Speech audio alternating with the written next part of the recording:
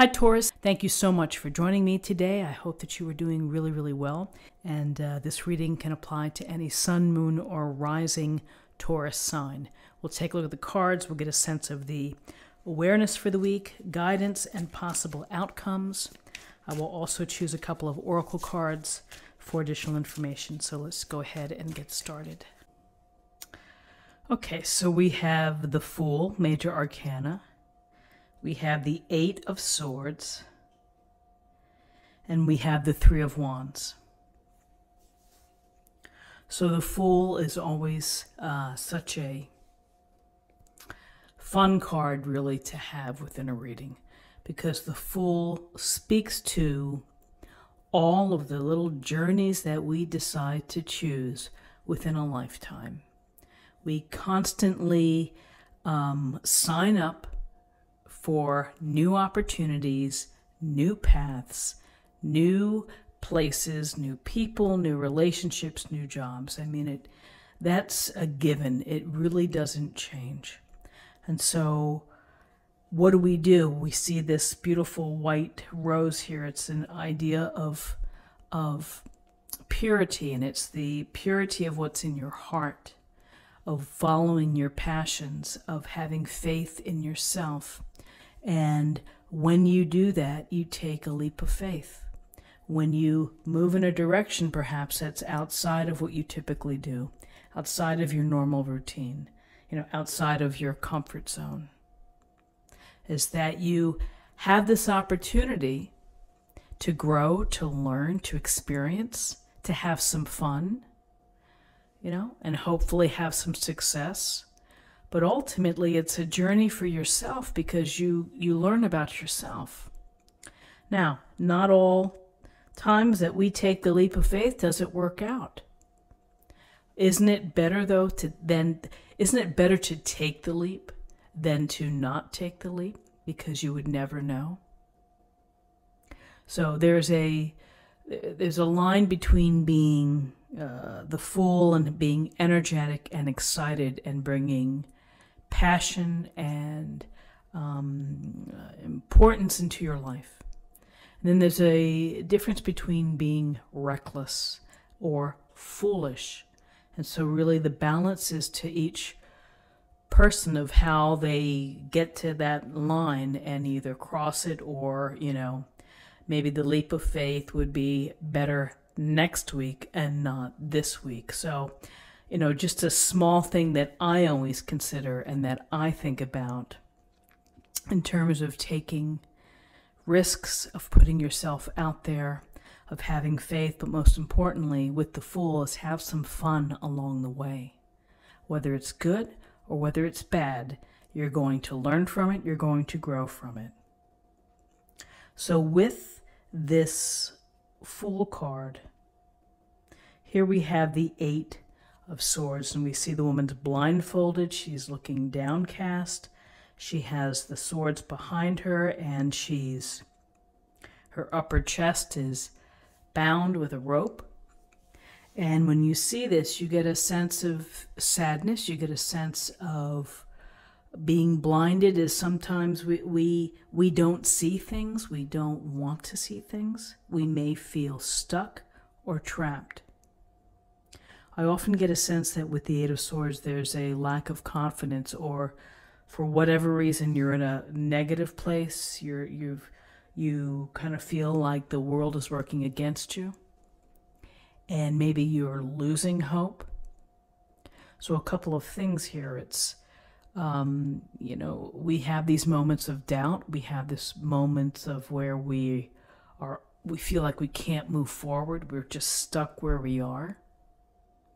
And in those moments, I think it's important to figure out that you have to make the decision to try to strip off the blindfold, or to get yourself free from this bind. And maybe when you can get your head around it, this opens up the Fool, the opportunity to take a chance to do something else. You may be doubting yourself. And for many, that's, what we go through, is we doubt ourselves. I'm not going to be able to do that. So how do we get outside of this? Is I do love seeing the Three of Wands, because the Three of Wands, we see this beautiful yellow light coming out from the distance. And with that yellow light, that's illuminating. That is the lightness of spirit, the lightness of heart. We see the water, the mountains. We are checking out. Whoops, got Romeo loose. Let me hold him. Okay, I'm holding you, buddy. I love you. I love you. This is checking and thinking about and visualizing what your big picture is, where you're headed, what you want to do. Again, centering on passions and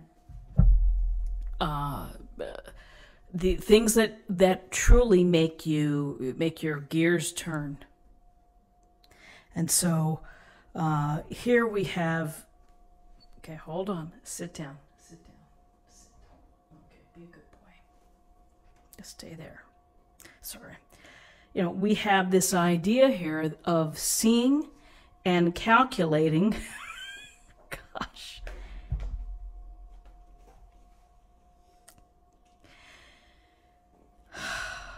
Romeo, don't do that. Don't do that. Don't do that. Okay. Ow! Don't bite mommy.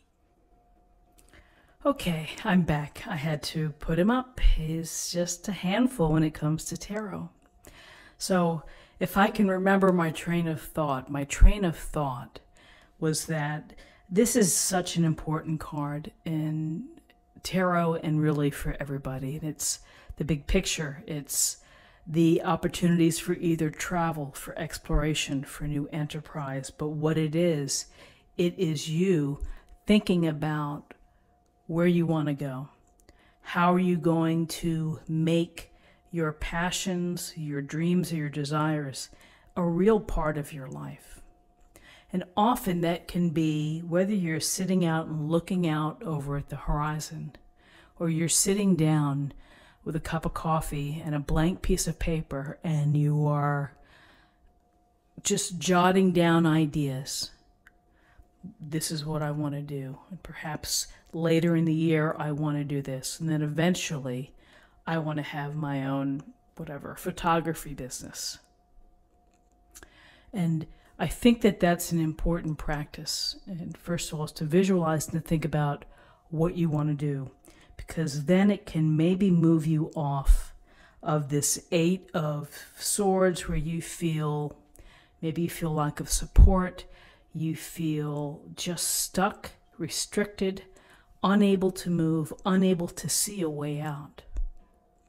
And I think it's let your desires fly, let your imagination run wild, and then from there you can begin to hone it down into something that perhaps that you can start this journey. But I see the idea here of, a new journey, a new opportunity, a new beginning is important. We need to get past our self-doubt and the lack of faith perhaps in ourselves. And we need to always have this picture of where we're headed and what we want at the top, like the overarching umbrella, and everything comes from that. So numerology-wise, let's take a look at what we have. We have 8 and 3 is 11. And 11 is a lovely number. It's the master number of service. It's a master number, and it's about service. That's what I'm trying to say. It's about wisdom and being a generous spirit, giving of yourself to others, helping out in some small way, whether it is a phone call for support, going to the store for someone who's not feeling well, making a check, donating your time, helping in the soup line, whatever it may be. To be of service is, I think it's really a part of true enlightenment. So let's see what we have for the oracle cards today. An affirmation for the day.